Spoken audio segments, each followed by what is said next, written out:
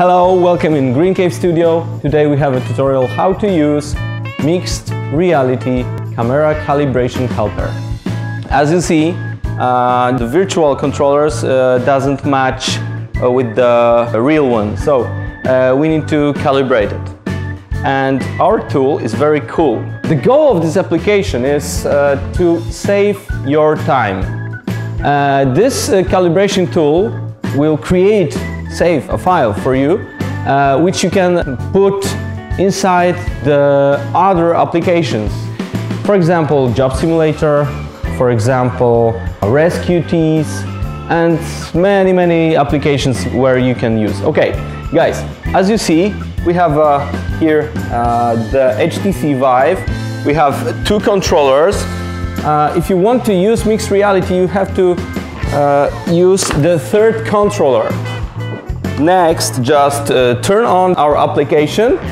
Here, in this window next to me, there's a controls keyboard description. So first, you just change the position. You can change the sensitivity, quite good. Probably you have to change the Z a little. It's better? Okay, now we set the FOV, change a little rotation first. It's good? Yeah, after this procedure, you just here click save. Yeah, after you save, you have a configuration file which you can use for every Unity game, which is mixed reality.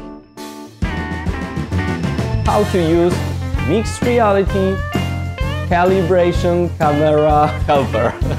Configuration, mixed reality calibration, mixed reality camera calibration tool. Camera calibration helper. Mixed reality camera calibration helper. Okay.